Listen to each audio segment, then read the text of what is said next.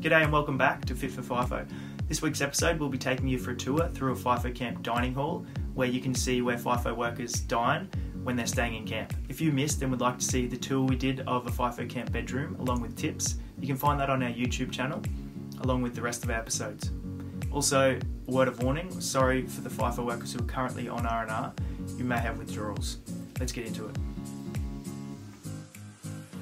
As you can see, another bright and colourful camp facility thriving with colour and life. To the left you can see the main dining area where everyone eats their breakfast and dinner.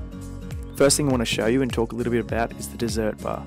God only knows why, but almost every FIFO camp I've been to, you cannot walk to the main food Bain Marie without walking past it, which seems ridiculous to me, as in a report I found by a behavioural psychologist, it speaks of how seeing junk food, your brain actually triggers physical responses such as salivation that support cravings for this crap. So in short, don't go near the bloody dessert bar unless it's your cheat day.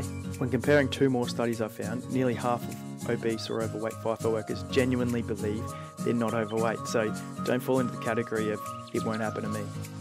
If you're interested in having a read of a typical menu in a FIFO camp dining hall, then get ready to hit pause because here it is. These are all pretty standard foods you'll find across most camps. The only difference is some camps have seafood nights on the odd occasion.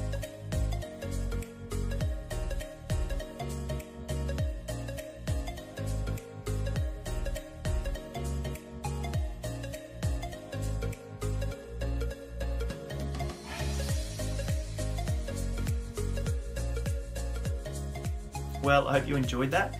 Here's a preview of what's on next week. If you have any questions or comments, please leave them in the comments box below. Here it is. The main positive, I think everyone would agree, is that we came up with a bit of an arrangement, and I said to my wife, look, yeah, that's what it's all about.